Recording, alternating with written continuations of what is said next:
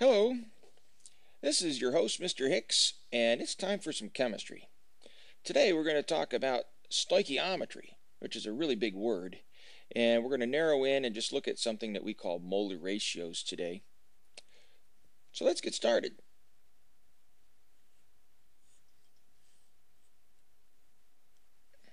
So at the end of today, what I hope you'll be able to do here is I hope you'll be able to understand this meaning of this word stoichiometry, at least get an idea of what it is.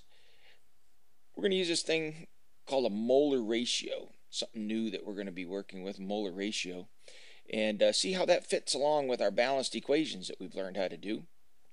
Finally, we're going to solve what we call mole-to-mole stoichiometry problems. That'll be fun.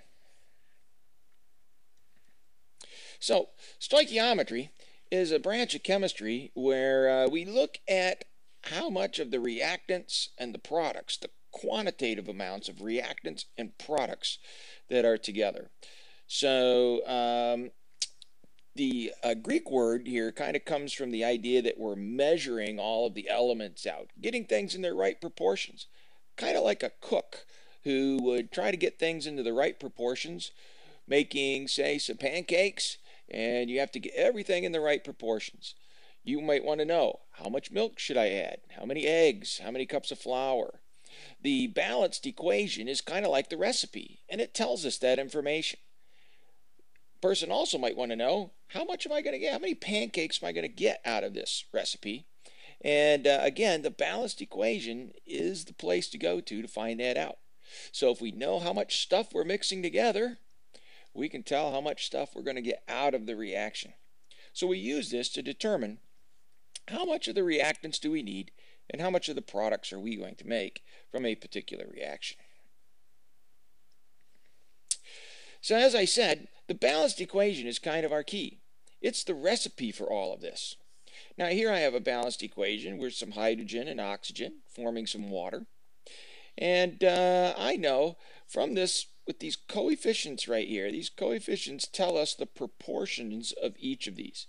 It's saying that if I have 2 of these molecules of hydrogen, 1 molecule of oxygen, I'm going to end up with 2 molecules of water in the end. So like I said, kind of like a recipe, huh?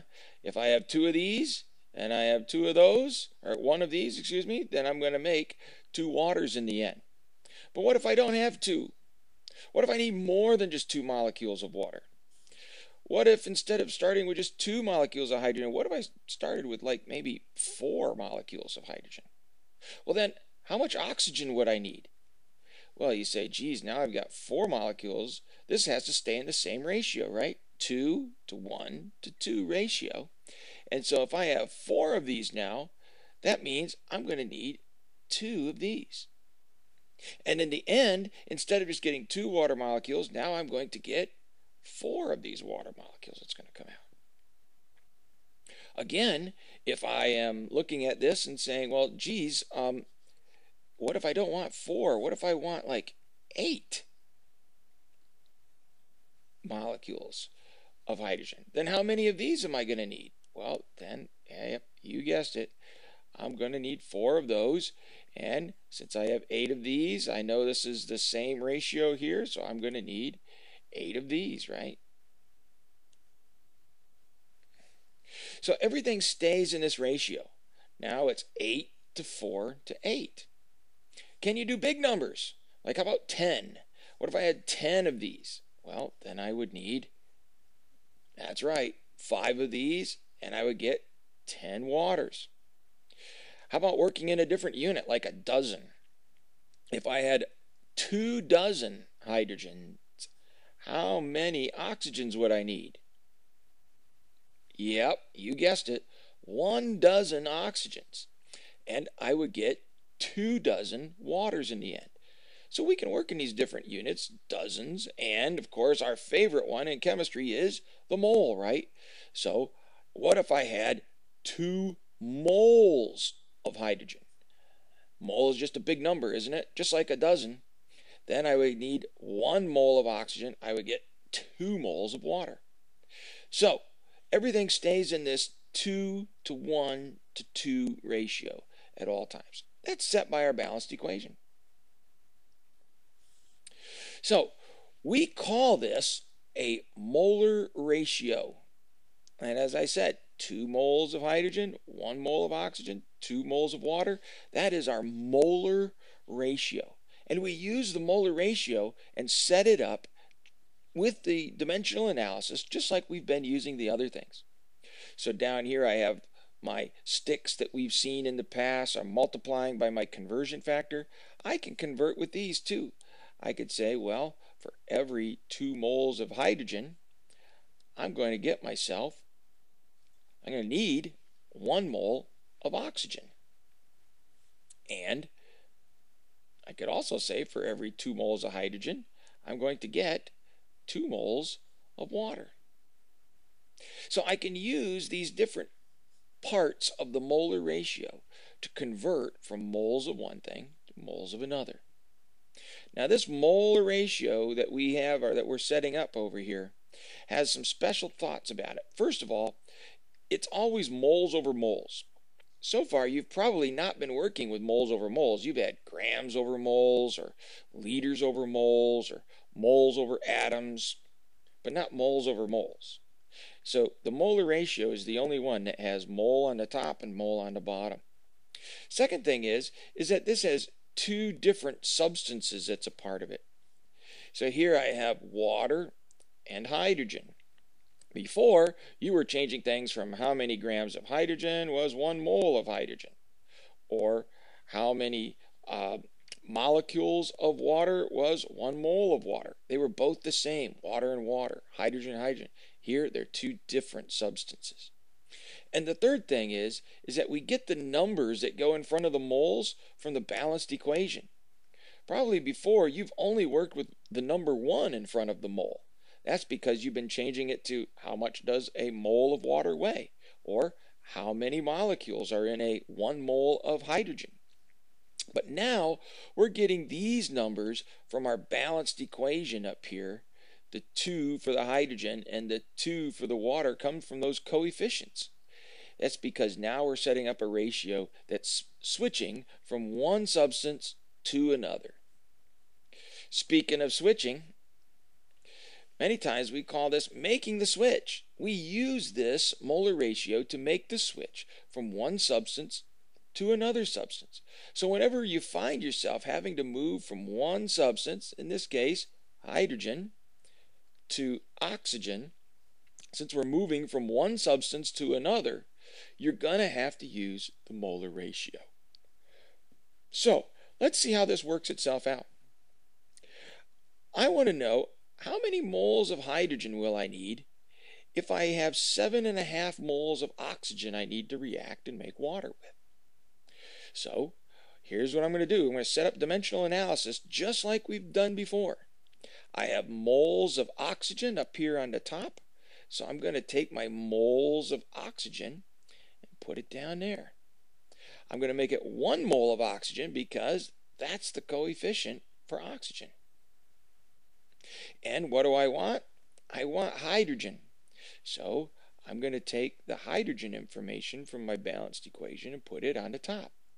Moles of hydrogen, 2 of them, because the coefficient here is 2.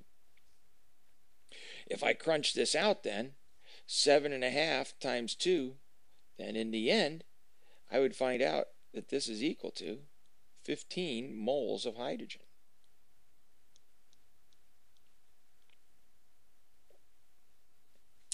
Let's try this again. I got another example for us here.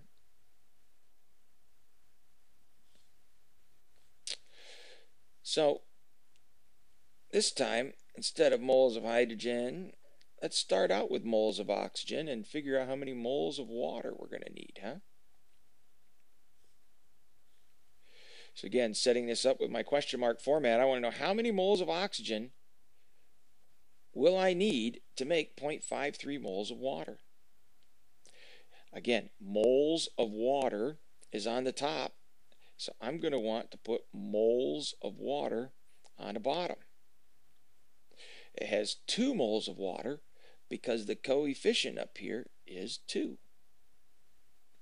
And we want oxygen, so I'm going to take and put moles of oxygen on the top. I have just 1 mole of oxygen because over here the coefficient is just 1.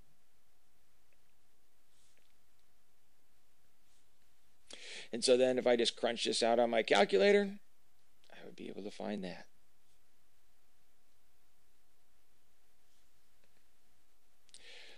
All right, so I said that we were here to figure out what stoichiometry is, learn about this thing called a molar ratio, and solve some of these mole-to-mole problems. So let's take a couple mole-to-mole problems, and I'll do one, and then I'll give you the opportunity to do another one. So here I'm switching my reactions. I'm switching it over to the reaction for making ammonia. This is ammonia here. And I'm going to take nitrogen and 3 hydrogen molecules, and I'll make 2 ammonia molecules out of this. So the question here is, how many moles of hydrogen gas will you need to make 8.8 moles of ammonia? So I'm going to start out with my question mark format. How many moles of hydrogen will it take to make 8.8 moles of ammonia?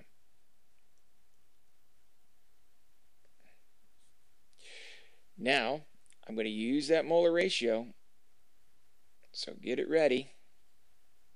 On the bottom, I'm going to have moles of ammonia. It's very important. Now, we have a number, a unit, and a substance. It's very important that you keep all 3 going at the same time. So down here, I'm also going to just duplicate that, right? Moles of ammonia. And how many moles of ammonia? I'm going to take a look up here and I see, oh, it's 2 moles of ammonia.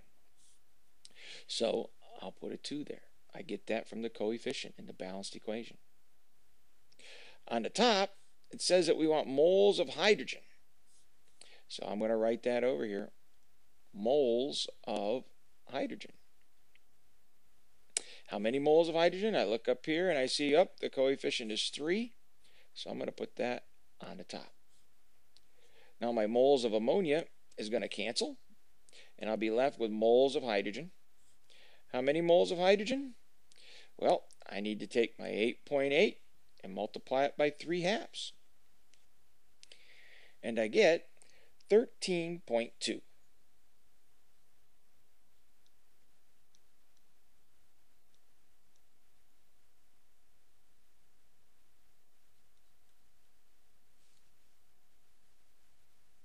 How was that? How about you give it a try?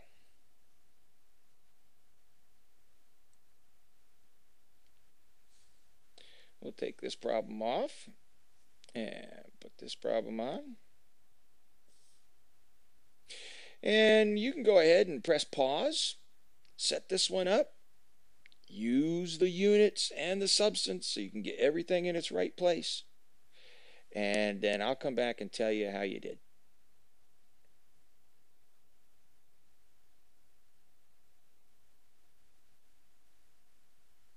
All right. So I hope you did this one fine. Mole to moles. That's what we're working on. And again, starting out with that question mark format, it says how many moles of ammonia. So that's what I want. And how many moles of ammonia are we going to make from 0.61 moles of nitrogen? Again, set up that dimensional analysis. Moles of nitrogen is on the top. So I'm going to put that on the bottom here. How many moles? Balanced equation. 1 mole of nitrogen. What are we going to put on the top? Moles of ammonia.